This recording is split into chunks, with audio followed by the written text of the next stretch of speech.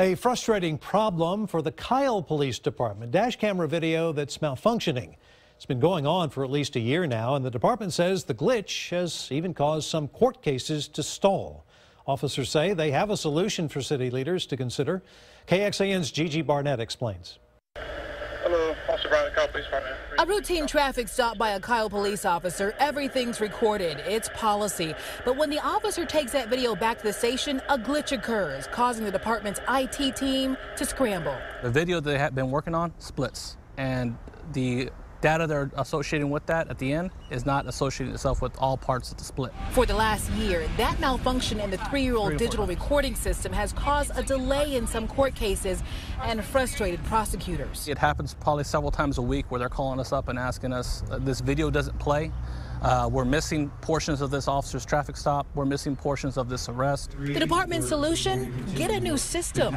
Kyle officers are urging city council members to greenlight a proposal to buy new equipment.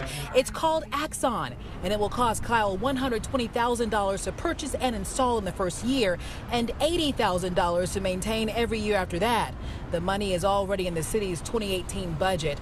Officers say it's a small price to shell out to make sure court cases aren't stalled. It's difficult for them to prosecute a case, to take a case to trial. In addition to fixing the digital recording system, the department says the proposal would also open the door to buy more body cameras. It's something that all of Kyle's police officers don't have. I think that it would help hold everyone more accountable for their actions if it's recorded. Not just on the law enforcement side, but on the civilian side. As much as we've read about that and heard about that over the last several years, body cameras protect everybody. People want to see that point of view from the officer. In Kyle, I'm Gigi Barnett, KXAN News. Kyle City Council members approved the new equipment tonight. The vote was 6-1.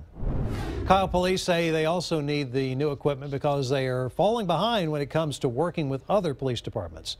Right now, San Marcos Buda and the Hays County Sheriff's Office all use AXON, along with the University of Texas and Texas State Police Departments. AXON used to be known as Taser International. In April, that company offered police departments a free body camera per officer as part of the name change.